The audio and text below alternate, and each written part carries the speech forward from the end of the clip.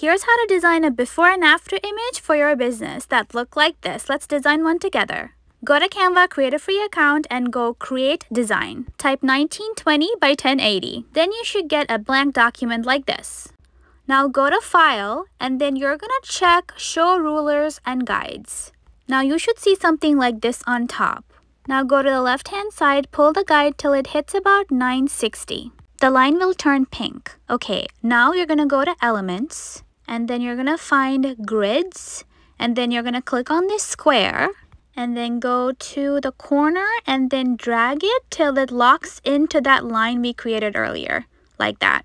Now click on this plus to duplicate it, and then you're gonna move it to the right-hand corner, like that. Make sure it fits properly. Now go back to File and turn off the rulers. You don't need it anymore. Now that you have your frame, you can upload your images to this design. So I'm gonna bring in my images just to show you how this looks like. So it's just a simple drag and drop. Make sure your images are 1080 by 1080 to get that perfect square. Now go back to Elements and type in Gradient. Select whatever gradient that fits your brain design, and then you're gonna adjust it to fit the first box. You can design this any way you like. I'm gonna put this on the top, and I'm just gonna adjust it to fit in my text. And now duplicate it and move it to the other side. Now click on T for text, and then add a headline and say whatever you want to say here. For this example, I'm just gonna type in before, and then I'm gonna center it and make the color white, and then I'm gonna uppercase the letters, and then make it a little bit bigger, and then center it.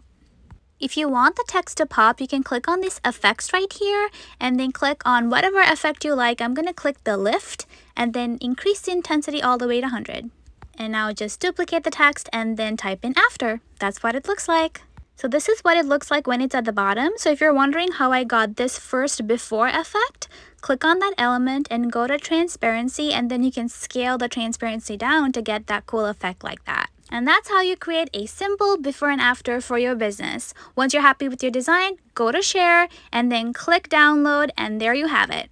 I hope this was helpful. Make sure to follow for more.